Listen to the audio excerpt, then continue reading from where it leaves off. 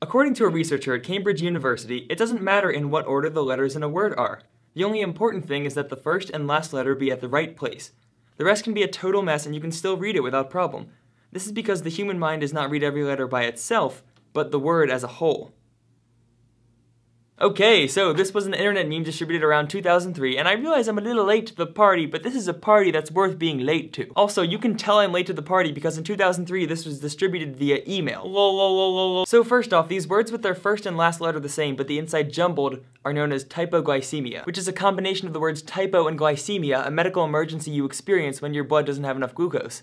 Yeah, I'm not sure why glycemia was thrown in there. But the fact that we can read a typoglycemia is what's really cool. I mean, the letters are all jumbled up and everything. But unfortunately, this email meme isn't entirely true. So, for starters, this didn't even come from a researcher at Cambridge University. In fact, the first understanding of this phenomenon came from Dr. Graham Rawlinson's thesis paper back in 1976, and he said that when you kept the first and last two letters intact, it didn't noticeably slow down readers. And according to cognitive scientist Matt Davis, who happens to actually be employed by Cambridge University, the specific way in which those mixed up words were jumbled made them easier to read for us. In the email meme, many of the letters still stayed in their same half of the word. When they were switched, they were only switched with a letter next to them instead of one farther away, and the words tended to spell out a word that sounded similar to the real spelling, like total instead of total. And applying Davis's conditions, we can actually change the difficulty of any typoglycemia. The words in the meme aren't too difficult to read because they're not rearranged in such a way that is that difficult. But now let's look at a sentence with the conditions Matt Davis suggests.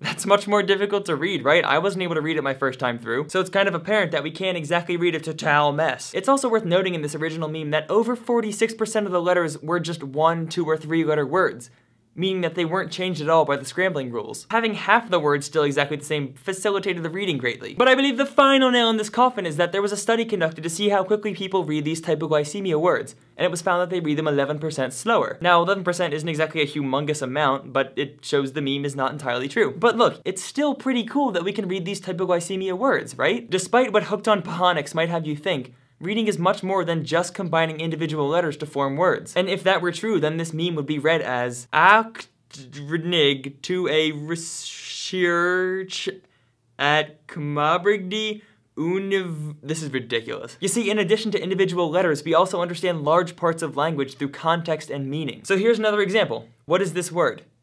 Maybe you got it, maybe you didn't, but I'm sure you'll get it when we add these other ones. Now it's sentence. With context, we can better understand, or at least guess, what word might make sense there, even when we're not presented with something that's 100% clear. And you know what else really helps facilitate context? Those 1, 2, 3 letter words which will never change in a typoglycemia. But there's even more fun stuff to look at because our contextual understanding of language isn't just limited to written language. It also helps explain why we sometimes do this. Hey Matt, you ready to go? What? Oh yeah, let's go. Alright Matt, why do you always do this? You say what and you clearly heard me. Actually, that's pretty normal. I didn't understand what you had said, so my gut reaction was to say, what? But while that was happening, my brain was actively working to interpret what you had said, like reading scrambled up letters. So after only a few seconds, I was able to figure it out and respond. What is going on? This doesn't happen because we're choosing not to hear you or to piss you off and respond later. It's just human nature. But let's go back to written language for a second, because not only are our minds good at understanding context, they're so practiced at reading that it happens automatically. And a great example of this is the Stroop interference effect. Matt, what's the Stroop interference effect? Well, I'm glad I pretended you asked. Actually, before we go, I found this cool trick I want to show you and see if you can do.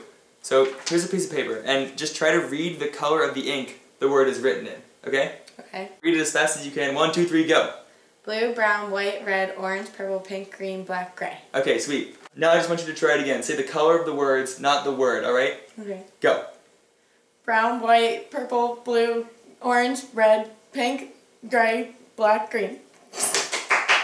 I don't like it. Reading is such an ingrained process in our mind that we just can't turn it off even when we actively try to. Which is why when we're only trying to see the color of those colors, we can't help but reading them, and that creates interference.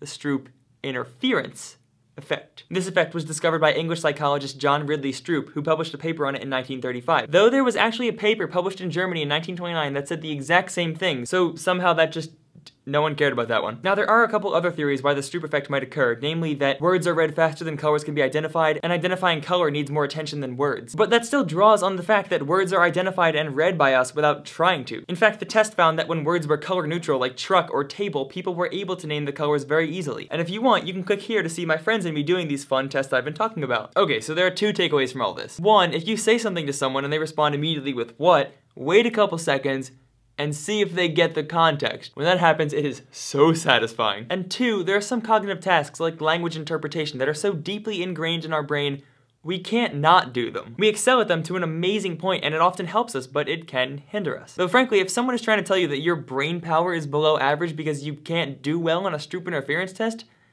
then they're probably the one with the below average brain power. I'm gonna bet you all have some funny experiences with this, so tell me in the comments, and I'll see you later. Thanks. Aoccdrnig to a rscheearch at Cmabrigde Uinervtisy it deosnete mater